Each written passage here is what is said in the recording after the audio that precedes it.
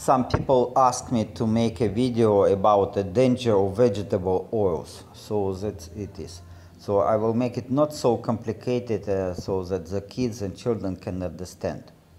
So if we want to be healthy, we probably should follow an example of healthy people.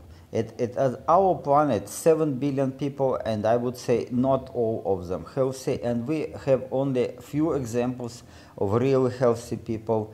And one example, it is people who Americans used to be healthy 100 years ago. They have built the great country. Some people in Bolivia, in Latin America, are considered healthy, and Maasai tribe in Africa considered also healthy people. Also as the inhabitants, the people who live at South Pacific Ocean in these coral islands, as well as people in Papua New Guinea. So, okay, if we look pictures of 100 years ago, we see that Americans were quite fit. And beautiful ladies, very well shaped men, and they were going swimming and having some physical activity and working hard. So everything was relatively fine for Americans. But now, okay, now we look at Maasai people, Maasai tribes. They live in Kenya, in Tanzania. They are really healthy people. The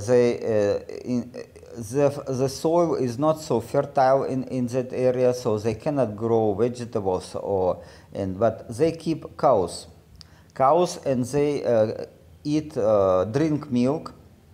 Sometimes they kill the cows to eat meat.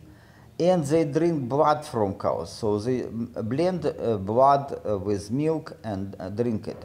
So in total they have very high energy diet, 3,000 kilocalories per day. It is a lot actually, but they are physically active. They not accumulate any fat.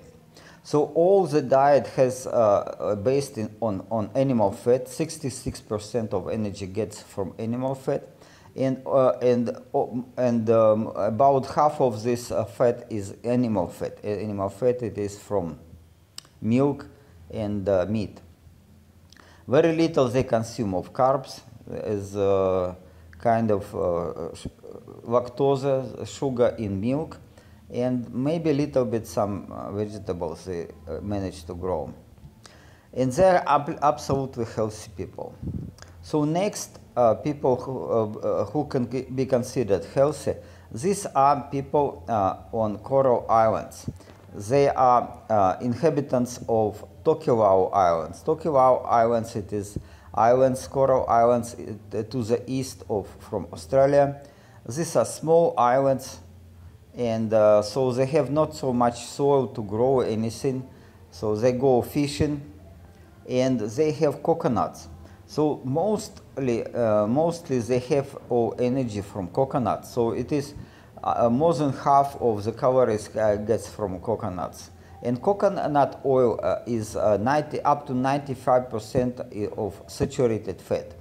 So altogether they are getting more than half in diet. They have more than half of fat. And this fat, about half of 45, it includes 48% of saturated fat from coconut oil.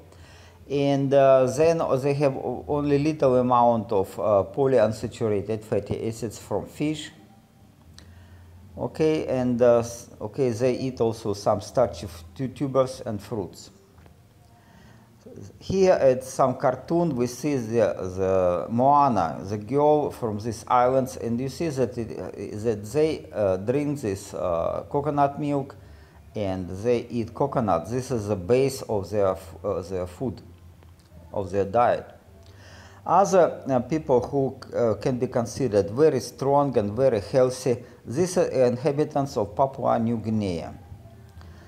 What do they eat? They eat sweet potatoes, and sweet potatoes account for more than 90% of calories. So you see that it is not necessary to eat meat to be healthy. or it is not necessary to eat coconuts to be healthy, but sweet potatoes can provide enough of energy. And then the diet of these people is almost 95% carbohydrates, very little of protein because they get not so much fish and meat, and some also very little amount of fat. But these people are healthy nevertheless, healthy and strong. So this is a typical picture of their market. They sell this sweet potato. And as I reside in Thailand, the local peoples also grow sweet potato, and I would say they grow more and more. And this is not yet replacement of rice. Rice is traditional staple food in Thailand, but it is getting more and more popular because it is delicious. Baked potatoes are you can buy on streets in Bangkok or anywhere, or in market. It's relatively cheap and good food. So next, people who can be considered relatively healthy, these people from Latin America and from Bolivia, from Amazon River, and they grow bananas and some also some fruit, some vegetables, green vegetables, and they go fishing. So the base of their diet, bananas and fish. So they are okay, they are healthy, relatively healthy. But then we will look at Americans, which are now 80% of Americans are overweight, and quite high percentage is obese. So they suffer from all the diseases related to the overweight. And why? Because it was recommended to consume healthy polyunsaturated oils instead of animal fat. And where do they get these oils? It is fast food. McDonald's, KFC, all this, Subway, Burger King, and etc., etc. So which are cheap. They produce the processed food, which is cheap in America and easy. It can be delivered, pizza and everything. So it is quite common. Also, recommendations of dietitians in America, they recommend to eat, to base the diet on grains and consume up to 11 servings of grains and bread and porridge and all the grain-based products, and then some lesser amount of fruits, but 4 servings a day, and some vegetables up to 5 servings a day, and even less amount of meat and fish and milk and dairy products. And they recommend to limit amount of fats, but it's actually not so. They get a lot of energy from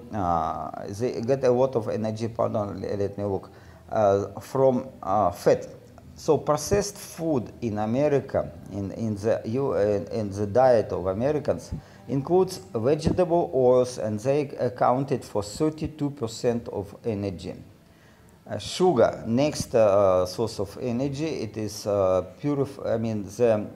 normal sugar, fructose syrup and sugar, 21%, and refined wheat, bread and pizza and all these products from grain, 17%, and real food, whole food, it is like fruits and vegetables, are only 29%, and it is also includes meat and fish, only 29% of energy. So in total, the processed food counting for up to 74% of energy in diet, and then it is absolutely not healthy, because we can look how the amount of vegetable oils consumed in America was increasing, and people changed from slim and healthy body to obesity and to overweight. So also this was so if we compare consumption of saturated fat, it is stable or even dropping in time, and we have the increasing amount of vegetable oil, and then this death related to heart disease are increasing in time. Now it is little bit dropping due to medical care, but yet it is very high number of deaths by heart disease.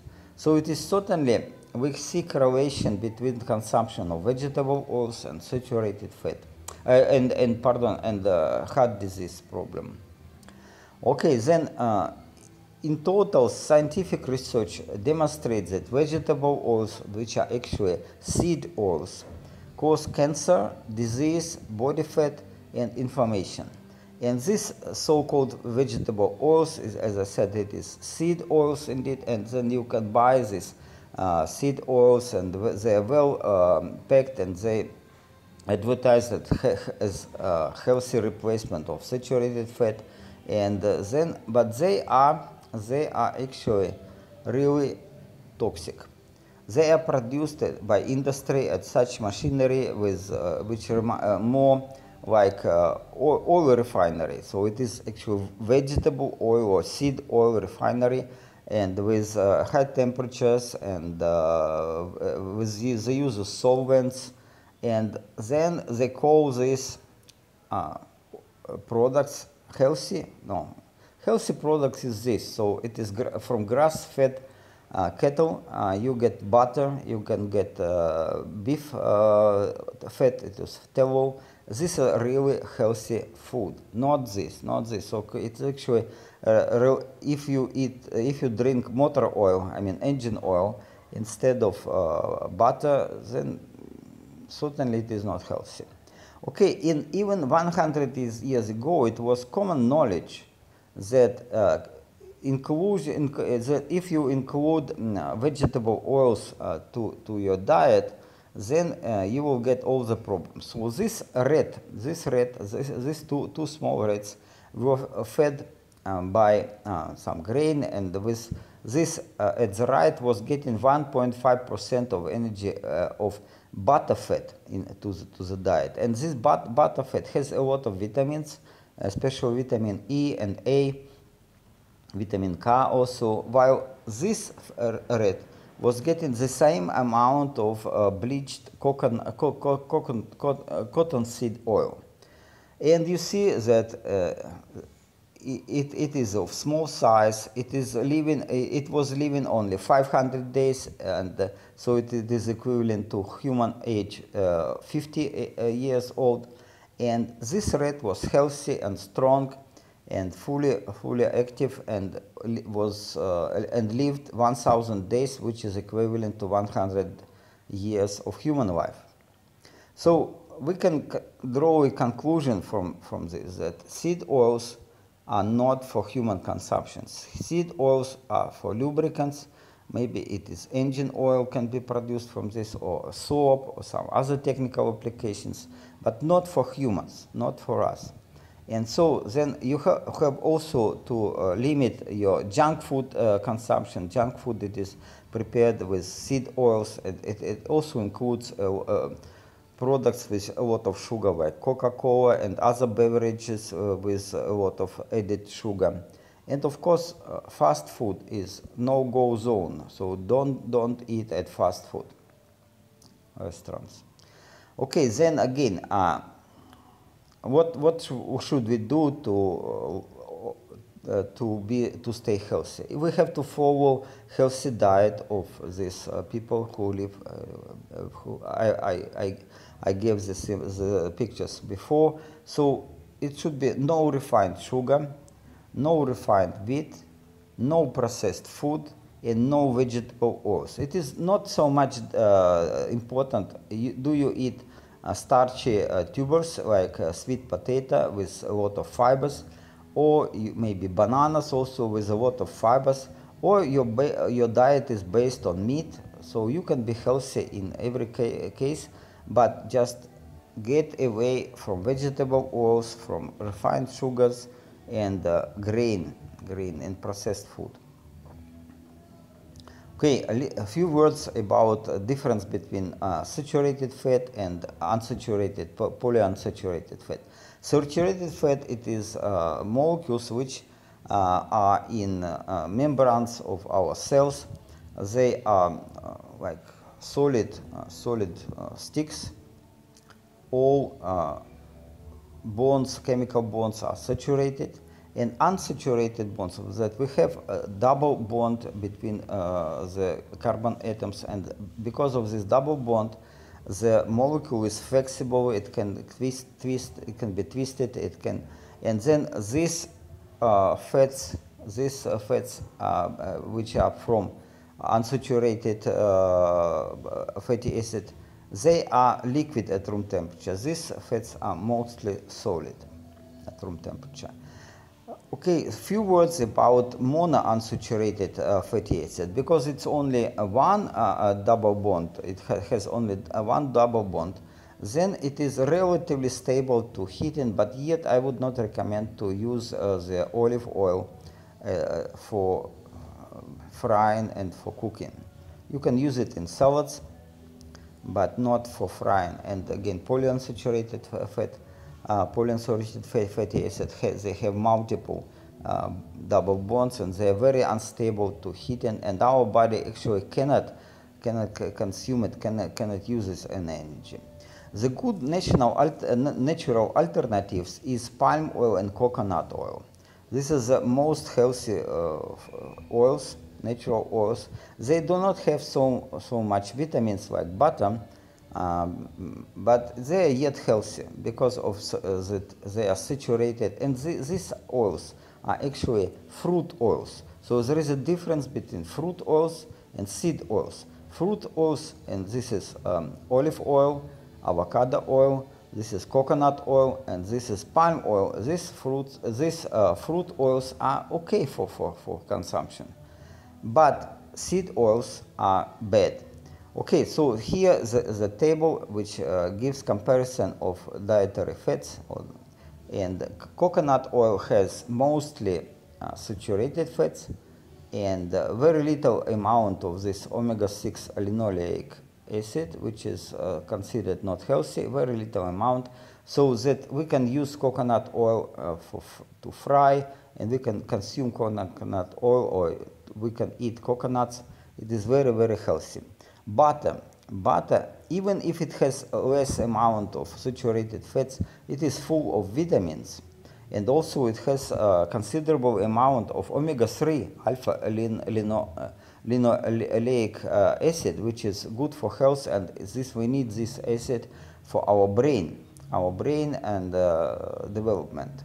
Palm oil, okay, we see that it has a lot of saturated fats, larger amount this unhealthy omega-6 linoleic acid, so it is, of course, cannot be compared with coconut oil, and some amount of omega-9 oleic acid, which is about the same like for olive oil. Okay, so it is in principle okay to use it to fry in palm oil. Next is lard, animal fat. It is from pigs, fat from pigs, and it is okay. It is okay. It has a lot of this omega-9 oleic acid, and it has a relatively high amount of saturated fat, and just very, very little amount of this unhealthy and relatively limited amount of unhealthy omega-6 linoleic acid, this blue color. And again, it has some amount of omega-3 alpha linoleic acid, which is important for brain development. So again, for consumption, we can base our diet on these fruit oils, but yet we need some polyunsaturated, yet we need omega-3 alpha linoleic acid for brain development. It can be fish, it can be from fish, it can be from animal fat. But all the seed oils, they have so much of this unhealthy omega-6 linoleic acid, and then we also, even safflower cannot be considered healthy. Why? Because again, what is the difference between seeds and fruits? Fruits have no toxins. Seeds have toxins inside. Why? Because every living creature at our planet try to protect their babies. But if animals can fight, can run out from danger, plants cannot do it. Plants cannot do it, and then the animals and insects will eat the plants. But at least plants try to save the seeds, their babies, and they introduce some toxins to near the in area of seeds to seeds. And if we extract seed oil, if we extract oil from the seeds, we extract it together with toxins, and we cannot remove it. We cannot remove the toxins, and then we are getting all the consequences to our health. Okay, and also experiments with mice demonstrated that it is beef fat very healthy, and mice that consume the same calories, the same calories as in all these mice consumed the same calories. These mice were not overweight, they were active and healthy. But the more we get the omega-6, unhealthy omega-6 fat, the more is weight increasing, up to that if safflower oil was blended with 1.4 only linseed oil, then we have the mouse which is suffer from obesity. So again, safflower oil, it doesn't look so bad because it has so much that omega-9 oleic acid, which is for olive oil, and it has not looks like not so much in comparison with olive oil, this unhealthy omega-6 linoleic acid, but it has toxins. It has toxins, and then it damages our body. It damages body of any animal and produce inflammation and all the problems. Okay, then also consumption of soybean oil, which is very common in America, and it gives this unhealthy omega-6 acids, fatty acids, and in comparison with more healthy diet, which is only 1.2% of this omega-6 linoleic acid, then here we have healthy mouse, and we can detoxify this little amount of this omega-6 acid. But if amount of linoleic acid increasing, omega-6 acids increasing more than 1%, that's already not healthy. Body weight is increasing, all the health is dropping. So again, a difference between fruit oils and seed oils. Seed oils are toxic because not only because of composition, not only because they have high amount of this unhealthy omega-6 fatty acids, but because of toxins are in seeds. So the rule should be no grain, no pain. So if some, again, the most popular grain in the world, the staple of the world, is rice.